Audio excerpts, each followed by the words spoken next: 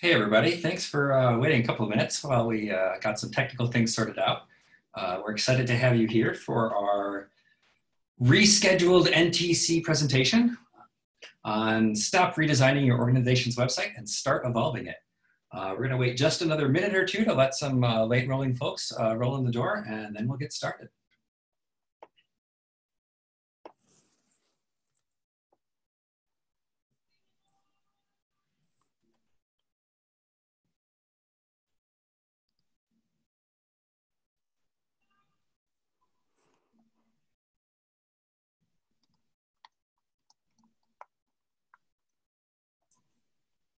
All right, looks like we got a solid number of people that have made it into the webinar at this point. So I think we may just get started, and probably some other folks will join in as they can. I wanted to thank you all for attending this today. I really appreciate you coming. My name is Ben Byrne. I'm one of the three founders of Corner Shop Creative, and I'm excited to talk to you today about sort of a different way to think about keeping your web presence up to date rather than going through this sort of heavy redesign process every couple of years, making more gradual improvements. Co-presenting with me today is Allison Hinchman. She's with the National Trust for Historic Preservation. Alice, do you want to say a word about yourself? Yeah, can folks hear me? I can hear you all right. Okay, good. Sure. Sorry, we had some work from home difficulties this morning or this afternoon. I am the Director of Digital Engagement and Acquisition at the National Trust for Historic Preservation. I've worked at the National Trust for a long time, but I've been in our marketing division for 8 or 9 years. And I'm going to talk about our experience with our website, savingplaces.org. Awesome. Thanks, Allison. So just a little bit about myself and Corner Shop Creative. We're a nonprofit serving digital services agency. We do website redesigns, data integrations, fundraising, campaign implementation, all that kind of stuff.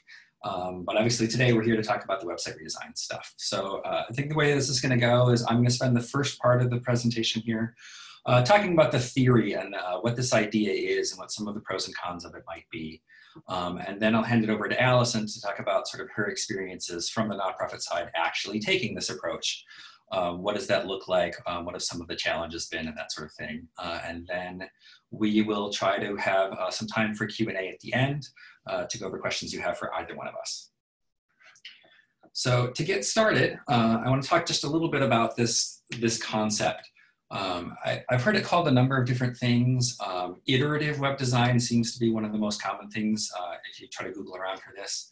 But you might hear people talk about like incremental web design enhancements or gradual updates or something like that.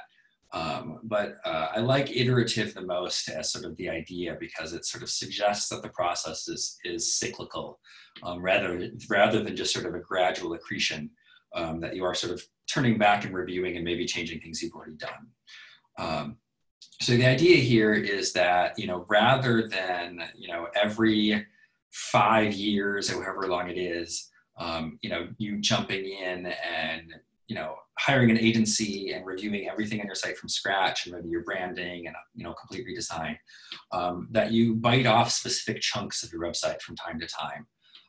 And to like concentrate on one thing, like maybe you're going to redo, the nav bar at the top of your homepage. Then maybe you'll like re-architect the press room area of your website, or maybe then you'll add a new content type, or redo your footer, or maybe you even have like a rebranding where you just want to like change your logo and some colors, but not the whole site design. But the idea is that you're focusing on different smaller chunks of the site rather than redoing the entire site. And so the question is, why would you want to do it that way? So the basic idea here is that for doing a whole site redesign, there are actually a lot of sort of disadvantages to that process, despite the fact that it's a way that a lot of us have done things for a long time. And so I want to talk a little bit about sort of what are those sort of problems with this idea of doing a redesign every couple of years. And when I say couple, depending on your organization budget and size, That might be every 2 or 3, that might be every 10 to 12, you know, depending on sort of what your budget is and how much attention you pay to your website. But it's still this idea of redoing the whole site, right? So the thing here, one of the things here is this idea of user disruption, that, you know, particularly for site visitors who maybe visit your site regularly, you know, you're really active supporters, or maybe journalists who cover your issue or something like that. You know, they're used to your site looking in a certain way, and can actually be very disruptive to them, you know, to wake up one morning and sit down at their computer and go visit your site, you know, or maybe they have like a, you know, a resources landing page on your site bookmarked somewhere, and go visit it and have it look completely different. You know, and be like, oh my gosh, is this the same organization? Did I mistype the URL? You know, do you have, you know, is there a word where I put 2 T's instead of 1? Or like, it can be very disrupting to your users to simply not know where to go to find things, because they used to know, oh, it was 3 clicks away on the sidebar, and that sort of thing. That it's just, it can create a lot of confusion. The metaphor or example I like to use here is thinking of a site like Facebook or Twitter. That, you know, for the most part, you know, if you were to actually get a screenshot of Facebook from 5 years ago or 7 years ago or whatever, it would look actually quite different than it looks today. I mean, some of the basics would be the same in terms of the blue bar at the top and the main feed, but they're sort of constantly adding little features or changing little behaviors. You know, one day you logged in and there were suddenly more rounded corners, or the emoji reactions they didn't used to have. But what they're doing is they're not just like throwing out the whole site and like giving you a whole new thing. It's just little bits and pieces here and there are changing over time. And it's much easier for an end user to get accustomed to one little new thing than it is for a user to get accustomed to a whole new universe. And so it really can sort of slow your users down, make it harder for them to find things. You know, we're all creatures of habit. And so it can be very, very disruptive and disorienting to like just sort of throw everything out. So it's bad for your users. It can also come with SEO ramifications. So if you're spending a lot of time on your site, making sure that you're doing well in search engines and, you know, conforming to some basic best practices and that sort of stuff. When you redesign, you can wind up, you know, changing a lot of URLs and changing a lot of link patterns and stuff like that. And that can be very disruptive to your SEO. There are ways to mitigate that. If as a part of your redesign, you're working closely with an SEO firm or, you know, your team or whoever who knows the stuff well, you know, you can do things in terms of setting up redirects, and, you know, all of that kind of stuff to try to mitigate that SEO hit when you launch the new site. But it's a mitigation factor. It's still, you know, it's not sort of necessarily protecting you from everything bad that might happen.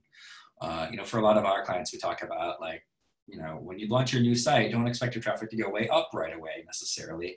It might actually be a month or some stretch of time before your site sort of recovers in terms of search engine spidering and all that kind of stuff, even if you're doing the best practices. Of course, if your current site, if your old site, if one of the reasons you're redesigning your site is because the old site had terrible SEO and you're not showing up in any search engines or not getting sort of what you want to be getting, you know, maybe this is not such a huge concern. You know, if that's one of your motivating factors is your site doesn't have good architecture, doesn't support you know, SEO best practices, you know, maybe you don't need to worry so much about this because you've only got one way to go and that's up.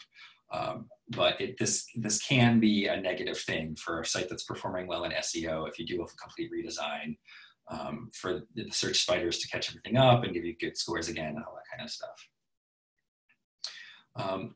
Another big pitfall with going through a major redesign process is just making sure you have the capacity to do it, and the capacity to maintain your existing site while you're going through this process. You know, if you think about your website as being the epicenter of all of the work your organization does, whether it's email marketing, print pieces with URLs on them, webinars you might host, physical events you might host, you know, your social media accounts, all of those things, even when you're going through a redesign, they're still happening. You know, it's not like all of those are going to like quiet down for like the last month while you push to get the new website out. They need to keep moving along. They need to be successful.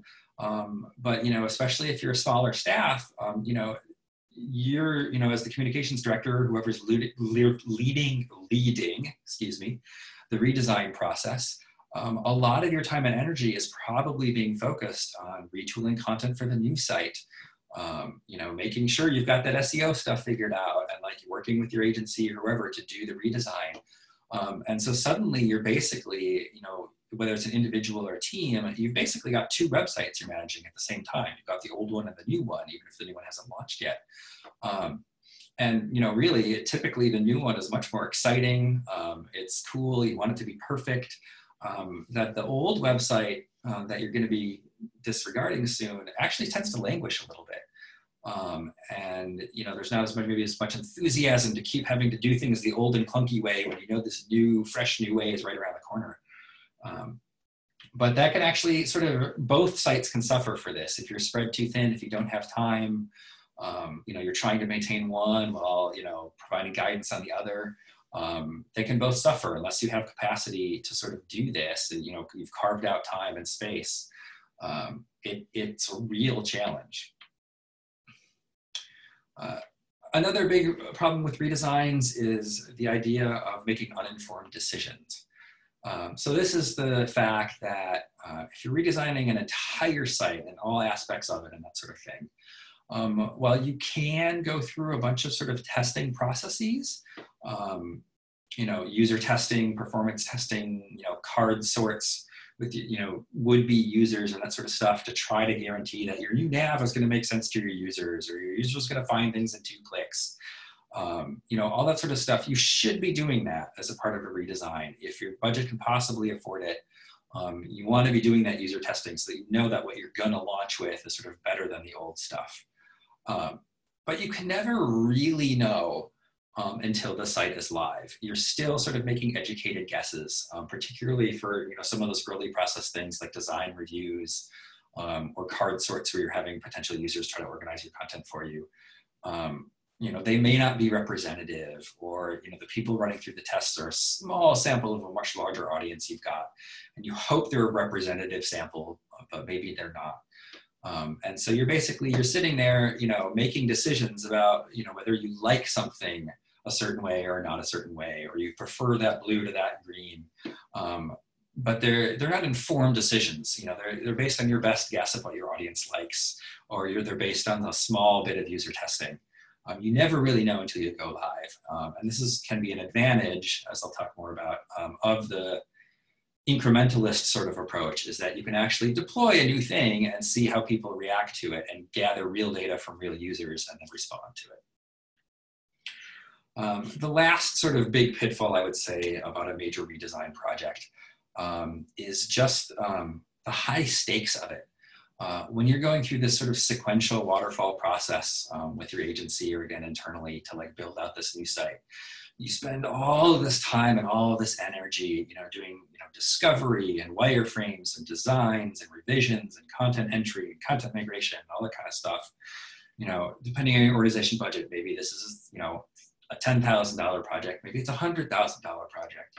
But you're spending a lot of money, and it starts to feel like, oh my gosh, we spent all of this money, we better get it right. And it turns into this huge risk of what if you didn't get it right?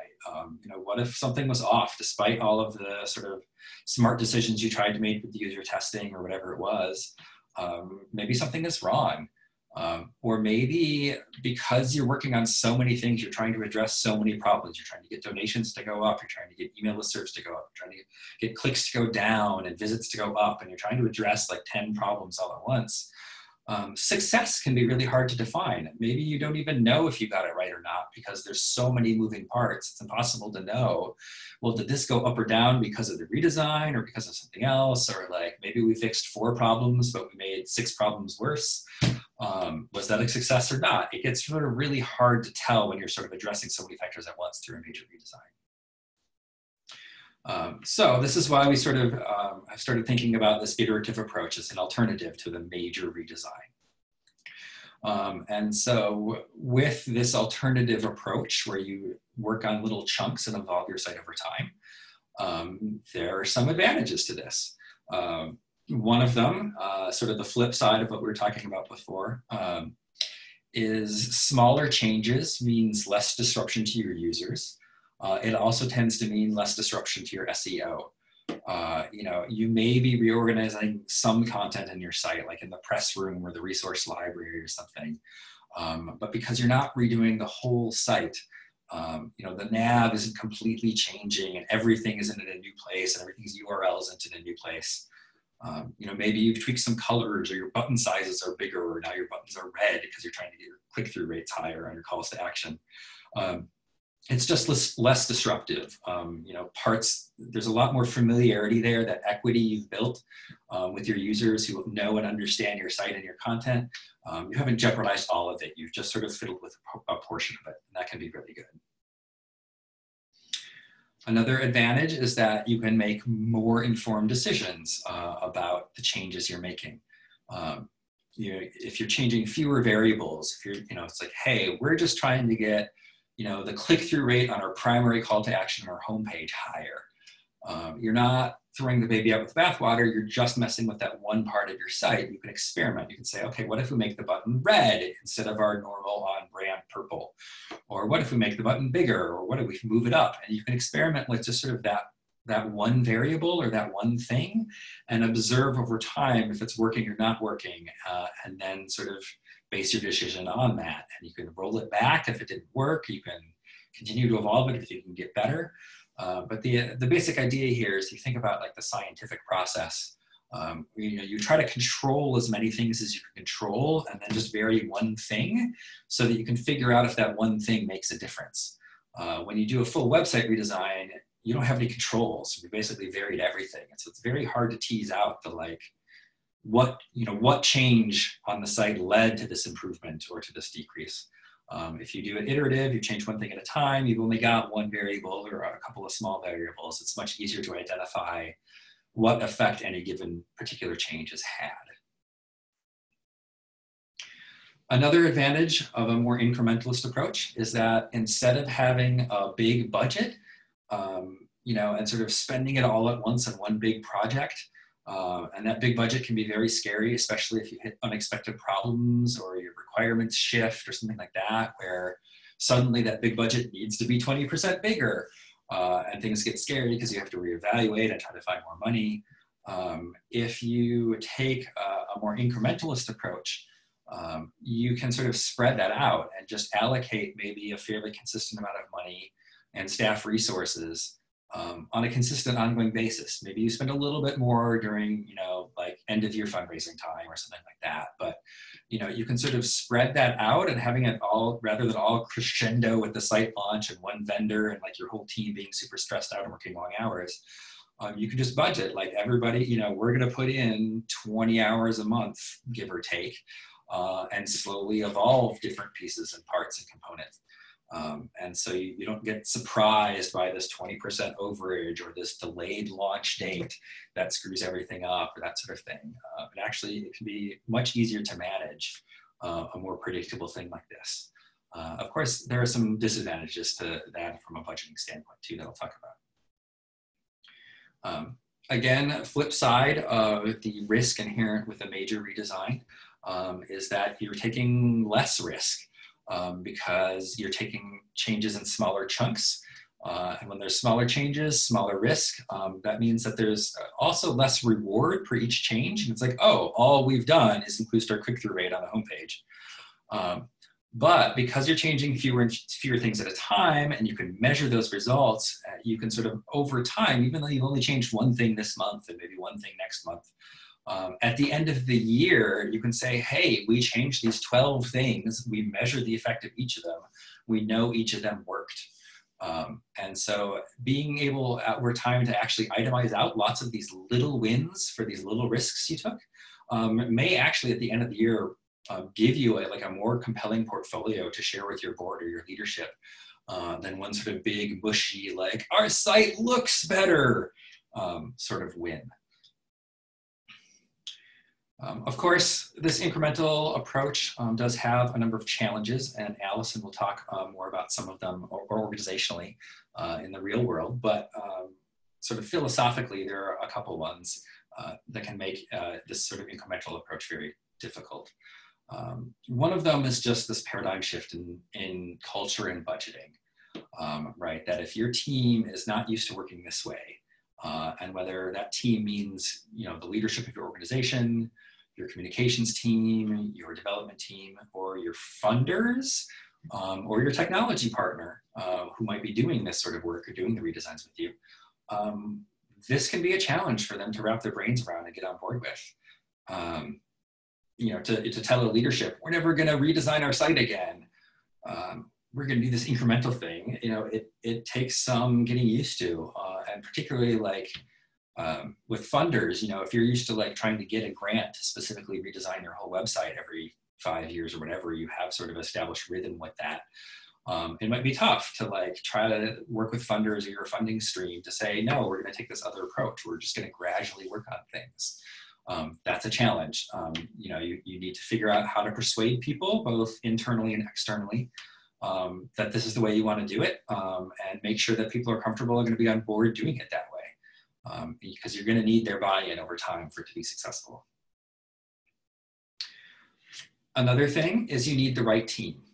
So whether you're relying heavily on an external partner that does your marketing and tech or something like that, or you've got in-house developers or whatever, you're going to need a team in place that has the skills, not just to build website stuff like you might do with a redesign, but actually has the skills and the knowledge to test the results of those things.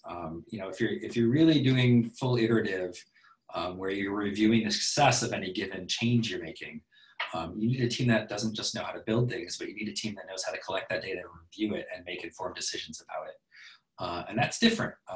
Spending that time to look at your data and review it and understand it and know sort of before and after what's good and what's bad, that's a different skill set than just being able to write HTML and JavaScript and create something new and cool.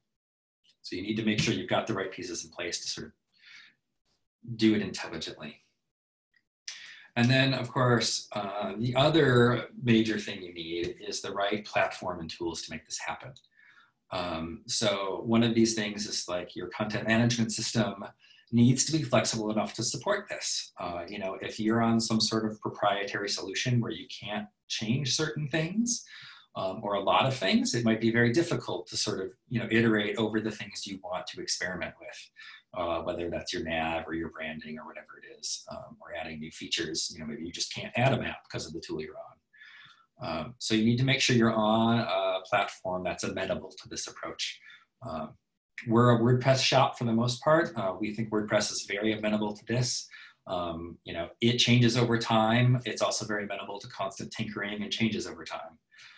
If you're on a platform like Drupal, you can do a good chunk of this, although Drupal does tend to, with its major releases, to sort of force you to almost do a redesign process because the code base is not backward compatible.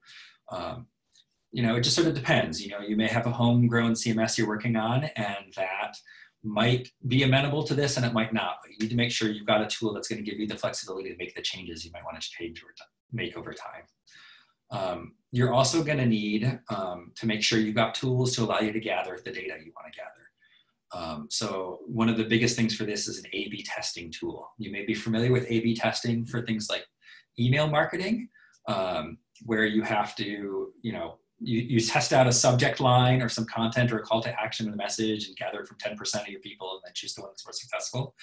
That A/B testing approach is something you can do with web design, but you need a tool that integrates with your site to do that. Optimizely is one, Google Optimize is another. There are several out there, but you will need an A/B testing tool if you want to make some of these data-informed decisions. Similarly, you will need something that's doing sort of data tracking. Google Analytics is the default these days for most people. You might have something else in place. It doesn't really necessarily matter what it is. You just need to make sure that you're able to gather and track the data that you're looking to affect. And so you need to have a tool for that. Those are some of the sort of challenges. Obviously, there are others, but these are sort of the major three. If you're serious about thinking about switching to this sort of approach, this would be some things to keep in mind that you're going to have to figure out before you actually try to make this approach. But I've been talking theory here and not really what it's like in practice to be running an organization that's taking this approach. So what I'm going to do now is I'm going to hand it over to Allison. We're going to stop my screen sharing and hopefully she can get hers up and running. And she's going to sort of walk you through what it's been like at the National Trust to sort of live this iterative life. All right, it says I cannot start screen share while Ben is still sharing. Wait.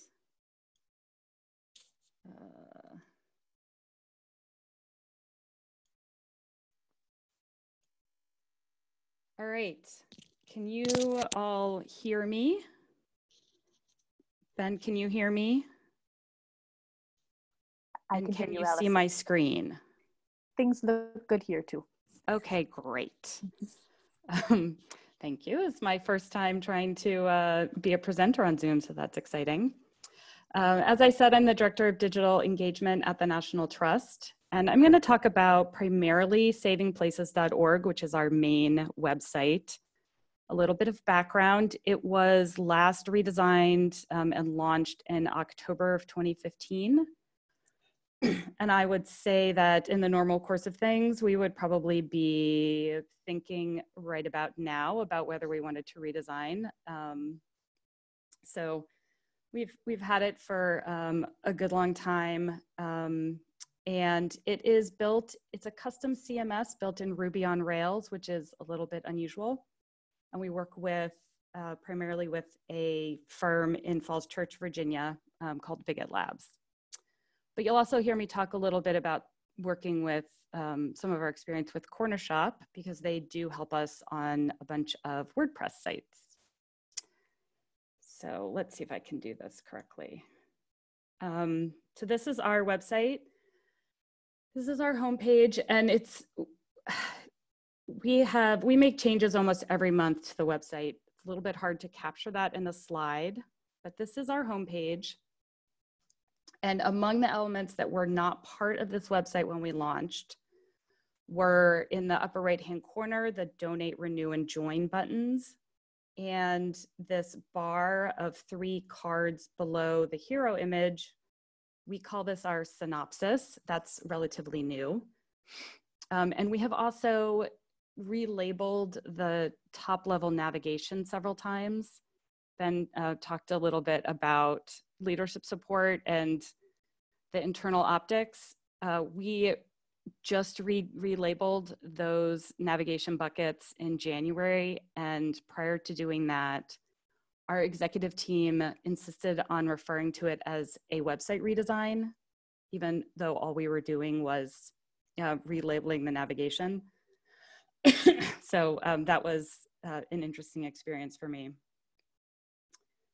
So when it works, the most important part from my point of view is making sure that you have a really good technology partner.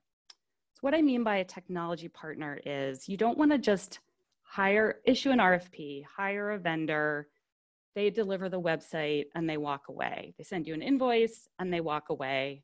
And anytime that you need to do something, it's a whole process and you can't get them to pay attention.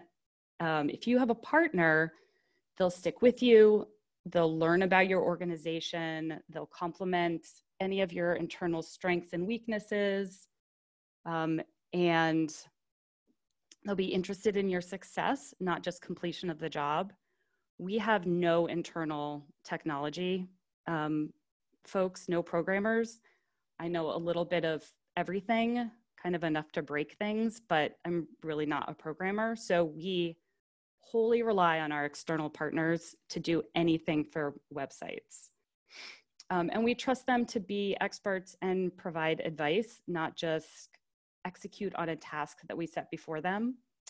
One of the things that I've learned is that you should never ask a programmer if something is possible because they will always say yes. The question is whether it's advisable. So a good partner knows how to tell you those sorts of things. The other important thing is having stability on both the client and the partner side. I said vendor here, partner side. If you have a partner, you want to be able to maintain a shared vision, and that comes down to some extent to stability in people. If you have high turnover and you have a lot of egos who want to put their stamp on things, doing it the iterative way won't work. Everyone's going to want to change things every time.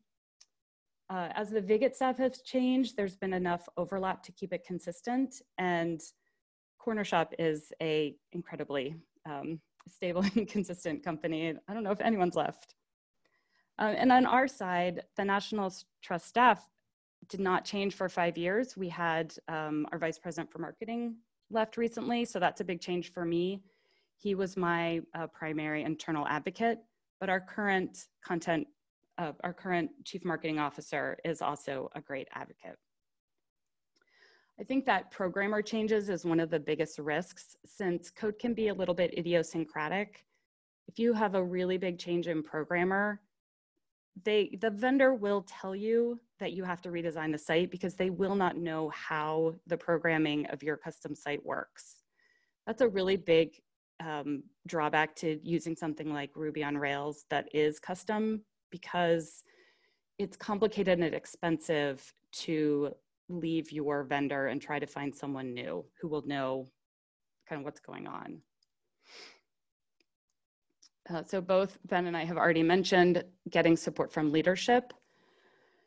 We've had mostly at mid-level stability. We have had 4 or 5 chief marketing officers and have been lucky enough that they were all okay with the website, felt that it reflected the brand, were not eager to relaunch.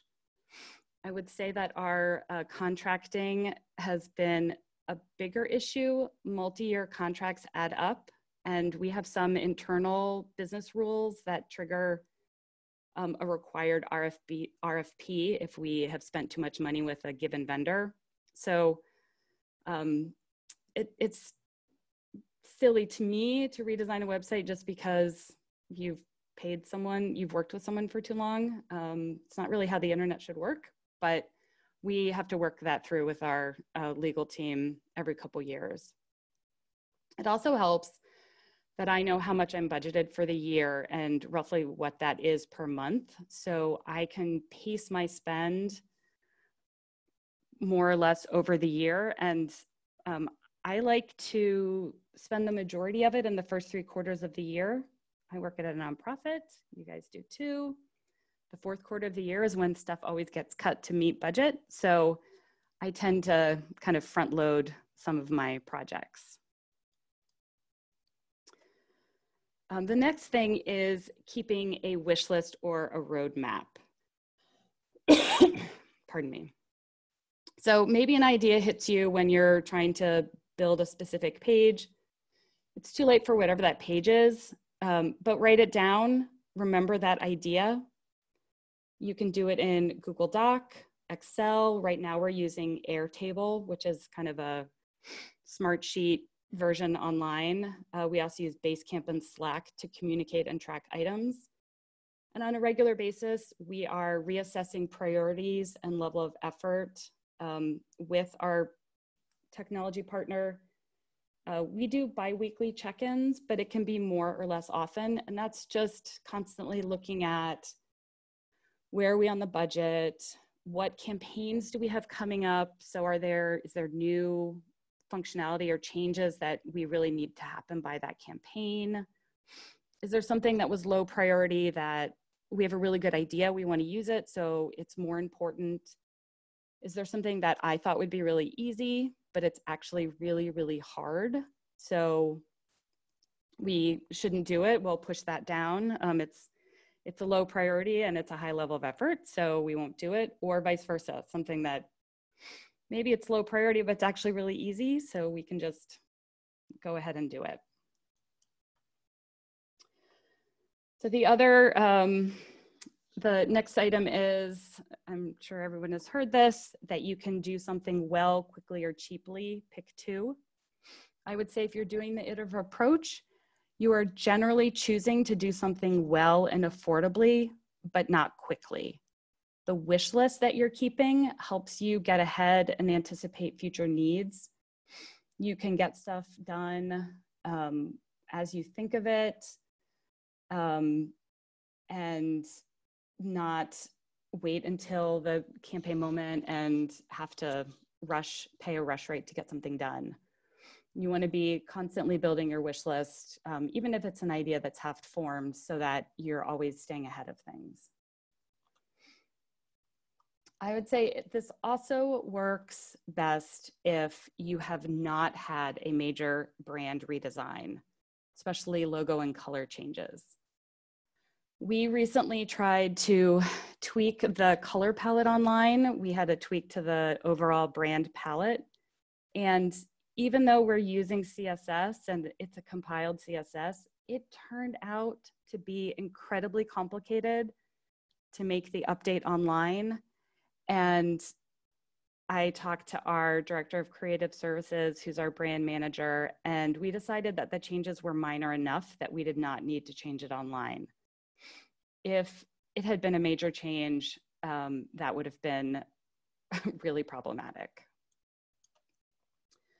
So the other thing that we do is we have a shared document for savingplaces.org, and we update it regularly. It's CMS documentation. We have some standard operating procedures for a few complicated processes. In the Google Doc, I flag it when there's a major feature change. Sometimes I will make edits to clarify the documentation around how we work, but I will also authorize Viget once or twice a year to spend some time updating the documentation so that it works for them and us. This is really important. We use it as a training document for new staff. And it also helps Viget when they have new staff come on board. They can look at the documentation and learn how all of the different pieces are working. We have a few SOPs that we use. These are mostly when we have multiple systems that are interacting. One example, we use Engaging Networks as our email online fundraising and advocacy platform. And there are places where we can embed Engaging Networks into our CMS, but it's a little bit complicated to do it. So we have some documentation for that. We also have a user-generated content platform that is also built in Ruby on Rails. It's separately credentialed from the CMS. We call it kind of an app, but you can embed it directly in the CMS. We have, because it's separately credentialed, we use a lot of reviewers for UGC campaigns, and that needs a whole separate SOP because it is so different from the regular CMS. The other thing I would say is that it's really important to, when you are making enhancements, to think about the immediate need, but also try to be high level and forward thinking. We try always to think about other ways we might use it. If it's for a specific use case, how might we make it useful for that, but also flexible enough for another campaign? Sometimes it helps to think about a past campaign and how you might have used it for that. We like to start simple and add functionality as we need it so that we don't get locked into one development path for a specific need. Almost always we try to build in defaults and fallbacks so that if something can be configured and someone forgets it, it doesn't break anything. The end user always sees something. That's true when we can configure colors. There's a default color, but we can also override it. But we also trust our humans to follow the standard operating procedures, and we lock down or automate only when we really have to. And I would say the other bonus, pardon me, is that when the immediate future is uncertain, being on this iterative path is really helpful. I authorized a major enhancement to our website 2 weeks ago. It was work that was done in January and February. And right now we're kind of in a stop work because of the coronavirus epidemic. And I don't know when we'll go back to it because like many, our fundraising, everything is so uncertain right now. That's okay because we've been doing an iterative approach. We weren't waiting to we weren't working with a website that we hated and waiting for a major redesign next month to solve all our problems. We solve our problems as we hit them, so that when we have a work stop for a month or two, we never fall that far behind. We're not stuck with a website that doesn't work for us. So an iterative approach can really make your organization more resilient when external factors are quite uncertain.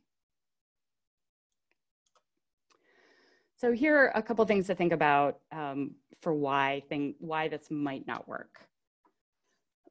I have a framework that kind of mental framework that I use whenever someone in a meeting presents an idea and our knee-jerk reaction is, oh, we tried that once. And I think it works here a little bit. So the questions that I try to ask when that happens is, have we changed? Have they changed? And has the technology changed? And I use this to help me keep an open mind about trying old ideas again. So have we changed? Has your organization fundamentally changed? Have you had a major rebranding? Have you totally changed the way that you fulfill your mission? Have you changed your business or membership model? And has your capacity changed so that you can't support your website anymore? Those things might weigh in the side of going forward with a redesign, a huge redesign. Another thing to think about is if your community or audience has changed. Have your donor expectations changed? If you provide services, have your client expectations changed? And you need a really fundamentally different kind of web presence in order to meet those needs. And then the other one is, has the technology changed? So when we made the switch to our current CMS, we did it partly because we were frustrated with our old CMS and the barriers to making that website a fully mobile responsive website. We really decided that we would not be able to do it on our old CMS. The technology changed. Maybe you had a website that relied on Flash. I hope that's not true anymore. And we also, at one point, had a website that was using an old branded URL, and for technical reasons related to the URL, we couldn't switch it. So we ended up having to redesign the website just so that we could use a new URL. And I think those are my big items.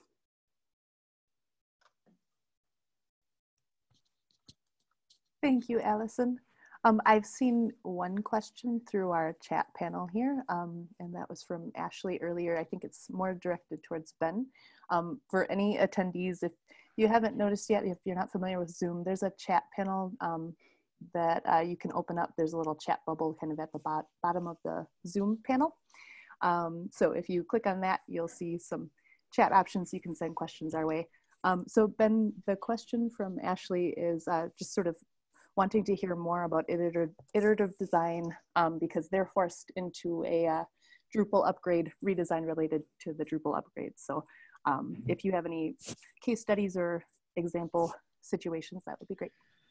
Yeah, I mean, I would say there's a couple things to think about in this context. I mean, one of them is, sometimes when you have to shift platforms because of a Drupal upgrade or something like that, it is, I'm not going to argue against the idea that it's an opportunity to maybe, fix some long-standing things that you've always hated, or, resolve some stuff that that you would do in a major redesign. That isn't working for you and can't possibly get any worse, kind of thing. So if Drupal is forcing you to go through a major re-architecture of the technology, maybe it's a time to look at those other things too. But if you really wanted to go all in on sort of an incrementalist or iterative approach, what you consider doing is, trying to make the sort of the new site, which like the newer version of Drupal or whatever, look and work as much as possible like the old site, so that back to that sort of idea of science of, keeping as many things controlled as possible and only varying as much as you have to. Make the variable be the underlying architecture of Drupal and the version you're on, but try to prevent that variable from affecting the other variables. Keep your content organized basically the same way. Keep your content types the same. Keep the sort of the fields the same and the templates the same, and like as much as like at least when I say the same, at least in sort of presentation to the user or presentation to a search engine or something like that. A lot of the code under the hood might be changing, with Drupal's theming layer going through changes. Maybe you'll have fewer divs floating around, and like, your site performance might improve, or there might be some architectural things for administrators that are different. Like what used to be a taxonomy is now a content type or something. But if you sort of keep the variables to a minimum on the front end for your users or for your search engines in terms of URLs, now you're just sort of knowing like what is the effect of switching Drupal versions. Like, oh, our site, it's basically the same content, it's basically the same look and feel, it's basically the same everything, but now it loads 20% faster and we're seeing higher click-through rates as a result. That would be the thing that I would recommend doing. If like your hands are tired, you've got to re-architect, you've got to rebuild. You can focus on the tech part without necessarily making massive changes to the sort of end user experience.